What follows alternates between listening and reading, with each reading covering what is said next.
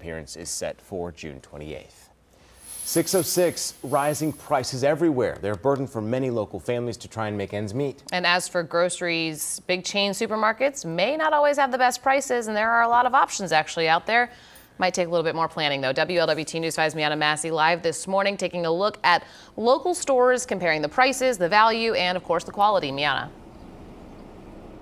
Yeah, absolutely, Kelly and Colin, especially with inflation. It has a lot of us weighing our options, really trying to find the best quality for the best prices. And so we took a look at local places around, and it turns out actually shopping local may be better for groceries than shopping at those big name stores. And so we took a trip to Country Fresh Market. That's in Anderson Township, and the market is focusing on buying produce from local farmers, which helps to keep costs down. As produce like tomatoes, green beans, and Georgia peaches costing shoppers about $1.99 a pound, or you can get 2 packs of blueberries for $4. Now we found it helps to shop around, as only some items are cheaper here than those larger markets.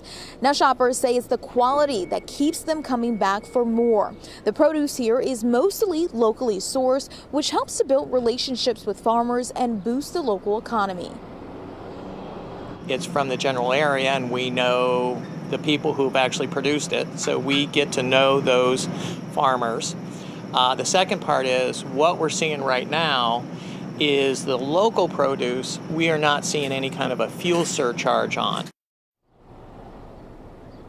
Yes, and so prices have gone up on most items in all stores, but locally sourced items are more stable because of that fuel surge that we just talked about. Now stick with us. In the next 30 minutes, we'll talk the benefits of shopping at your weekly farmers markets. I'm Miana Massey, WLWT News 5.